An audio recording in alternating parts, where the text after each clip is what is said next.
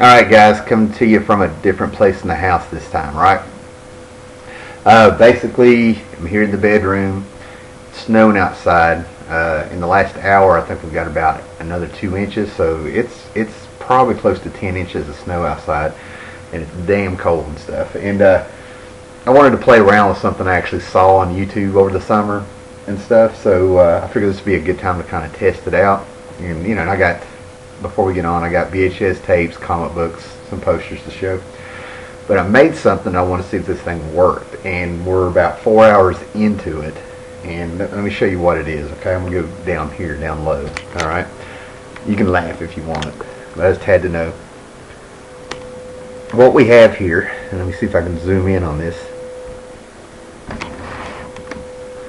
What we have here is kind of like a convection heater. Where I'm at, usually when they're predicting that the snow's going to be wet and heavy and we're going to lose power.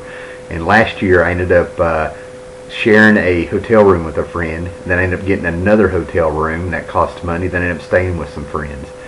So this year I wanted to see if this would work if the power went out. What we have here is, we have a bunch of these candles,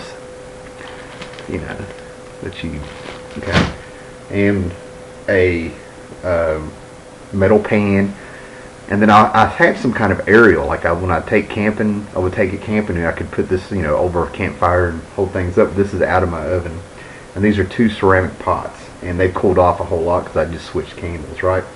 But what you do is that you get 2 ceramic pots. This one's hot, alright, and you put that one right over the candles, and then you use something to stop the hole up. And then you'll put this one on top of it. And those candles seem to burn right at 4 hours. Alright? And the thing's cooled off a whole lot. Now, I wanted to play around with it, like I said, in case the power went out. And now, I'm not saying to go out and get this. I just wanted to test it, see if the thing would work. I'd rather spend, a couple dollars on this than, on a hotel room to see if this works. And it's really odd, man. It's really odd because I was like, oh, this is crap. This ain't working and stuff. And this is a very small bedroom. But it's so cold out there, you can actually feel the cold coming through the wall and through all the windows here. So this place is not well insulated. But the thing about it is that even though it's not toasty in here, there's still a little nip in the air. It's kind of working. It's not going to get the room, toasty warm or anything like that. But if I got under these blankets and had this thing going, and I think I'd be alright. So that's kind of cool. I can feel the heat coming off of it. And it's got an air pocket in there, where you have the smaller ceramic pot with the tall one in there, and you plug up the hole, it makes a heat, and it actually kind of shoots out there a little bit. And I added a 5th one. They say to just do 4. I added 5 because I wasn't real impressed. But I was sitting here thinking it's not working that well. And then just as soon as I went to switch the candles out and took the thing off, you can automatically feel the cold just rushing into the room. So it does something. It kind of makes a little swell of heat here. And you can walk around and it's not even heat or anything like that. But like I said, if the power went out, I think I'd just get my sleeping bag and curl up beside this thing. And it's safe, man. I mean, it's in a metal pan. I put the aluminum foil down. There's nothing like that. And I'm thinking the aluminum foil is kind of reflecting and helping out directing the heat a little bit. But yeah, anyway, that's it. Just wanted to show you that. I'm not saying go out and do it. Don't try it. If you don't, anything like that. I'm not praising it. I'm not going to say this is the way to go. But I'm a bit more impressed with the results than I thought. So, like I said, it's still nippy in here, but much better than what it was when I started this little experiment. All right, so now talking 4 minutes of talking about that. Here's some stuff I got. VHS hauls. Yeah, and I went into the Goodwill just looking for things like this, old ceramic pots and stuff, so I didn't have to buy them new or anything, and I'll be damned if I didn't find some VHS tapes, right? Real quick, from the early 80s, I think this was like 80, 81, I've heard people praise this movie, but I've never seen it, But we found Outland with Sean Connery, and apparently he is a sheriff on a moon of Jupiter that is a mining colony. And the same guy that worked on one of the guys that worked on Star Wars in Thunderball, did some special effects in this. So I'll probably be, getting ready to watch this here in a little while. We'll start with that one. From the early '90s, I like the first Gate horror movie. This is the sequel, Gate 2. I'm not expecting too much out of it. And this is from 1980 now. I actually do remember watching this one, and we'll see if it holds up. But Night School, and it says it is Rachel Ward's first movie. Some slasher film there from 1980. This one I'm real curious about. If you liked, oh my gosh, what was the movie? Reanimator. These are the same people that did Reanimator. This is another H.P. Lovecraft story called From Beyond, and it's about eating brains. So there you go. So we'll be real interested in seeing that. And then this is the one that caught my eye when I walked into the Goodwill, and that's what made me go over there and look through the movies, because I was going to buy this regardless. This cracked me up, and the box is in really good shape. And in my mind, I don't know much about the VHS community and stuff like that, but to me this is, a collectible. Toxic Avenger, yes, on VHS, and it's got like just a little ding there with the paper holding up, and a little thing at the same side. Somebody had a good collection of VHS horror movies that they took care of, because these are like in really great shape and stuff. So this cracks me up. Tromaville from Troma Studios, Video Treasures. But yeah, that right there, you talk about a cult classic. The Toxic Avenger. The mileage they got out of that just blows my mind, and the fact that he's still around. I think that movie came out in like 84, 85. Alright, so stuff's going on outside. Anyway, I'll show you posters here at the end anyway. Now, there's a random act of kindness. There's a guy who's started making some videos, and he's actually talked to me more on the Howlermouse page on Facebook. And he just decided to do this. He sent me, said he had he got doubles of this one book, and he wanted to send me one. I was like, I can't send you anything. I don't have anything related to trade right now. And he's like, no, don't worry about it. And he sent it to me. He got it here quick. He packed it really well. I think it only took like maybe 2 days to get here, and right when I got this out of the mail, the snow started, so he got here just in time. But it's a book from Archaea. Oh, and the guy who did it, I don't know if he wants me to give his first name or not, but his channel is RoninLa, okay? And I'll put a link in the bottom there, but check his stuff out. He started making videos. He's a real laid-back guy. He shows some stuff, so thank you very much there, RoninLa. But the book he sent was The Hacktivist, and you can't see it, but there's like a picture of a girl on there. Man, I wish you could see it, man, but it's embossed on here. Anyway, this is called The Hacktivist. You can almost see her, right? But what's interesting about this is I flipped through it a little bit, and this was created by Alyssa Milano. Yep, Tony Danza's TV daughter, Alyssa Milano. The girl that showed her boobies on the vampire, in that vampire movie in the 90s. The girl who was on Charmed, But yeah, The Hacktivist. And it looks pretty good, man. I'll read it and probably talk about it in another video, since this was sent to me.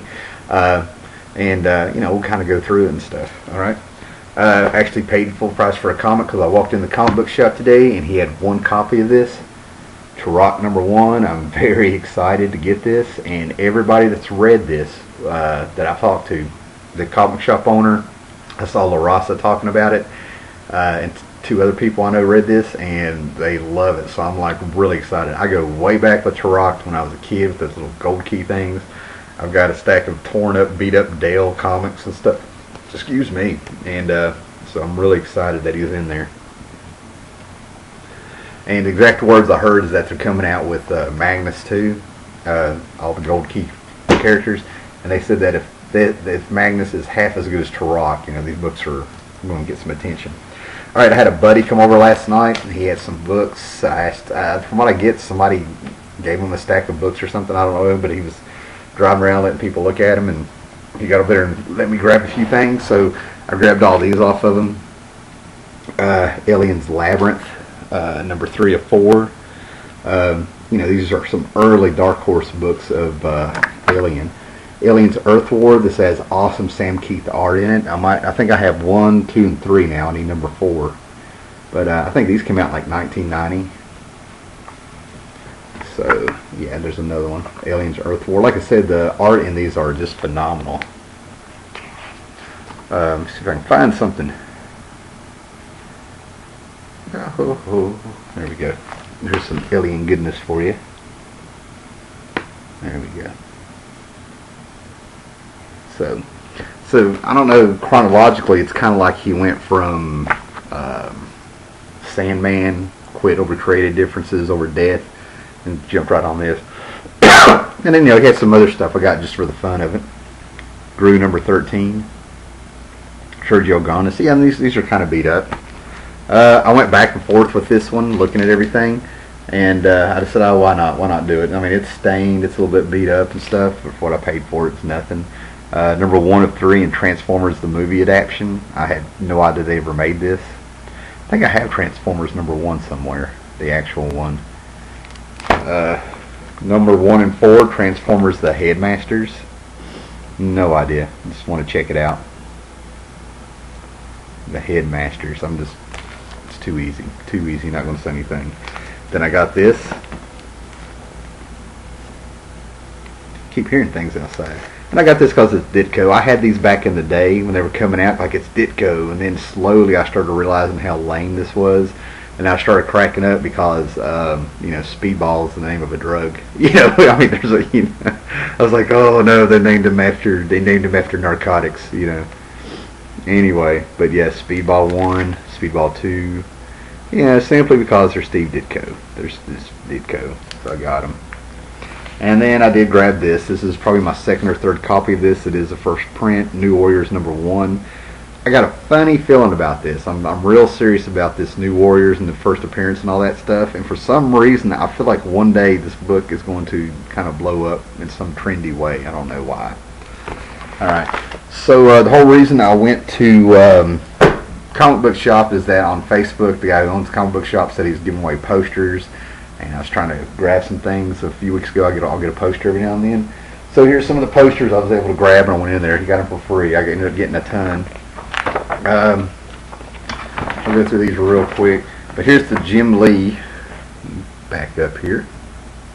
Make sure you see these. So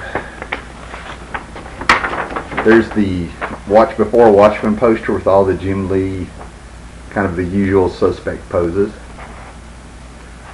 So, you know, it's got more stuff on there. I might end up cutting that up so I can fit it with the rest of them. Because, you know, it's got all the credits on the bottom. So, real happy to get this. 0 Hour with the Trinity on it. 0 month.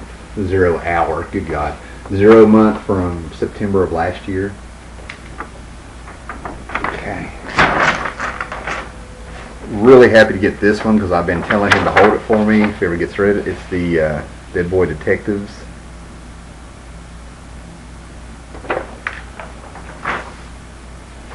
Another big one I got. I was kind of excited to see this one because I just love Jay Lee's art. But the Batman and Superman promo, Jay Lee's art. And I tell you what, man, seeing Jay Lee's art this big, being able to see all the details and stuff is very cool.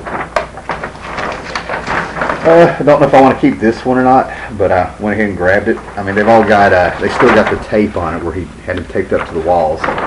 And Jim Lee, Superman Unchained promo poster. This thing is huge. Okay. And he said he's not allowed to sell these, guys. So if you got a comic book shop that is selling the posters and stuff like that, all this promotional material, they're not allowed to sell it. He had to check on what he could do with it before he started giving away because he can't sell it. None of them are supposed to be able to sell it.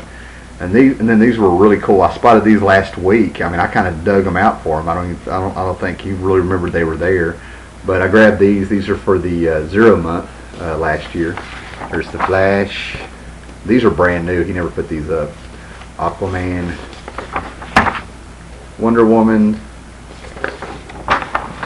Batman, and Superman. So I'm definitely going to do something with those. The white covers against, you know, I'm going to have to put something, frame them or something where they kind of pop.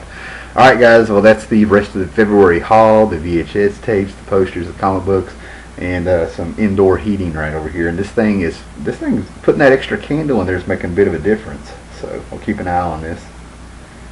And you know, might have some fun with that. All right, later, guys.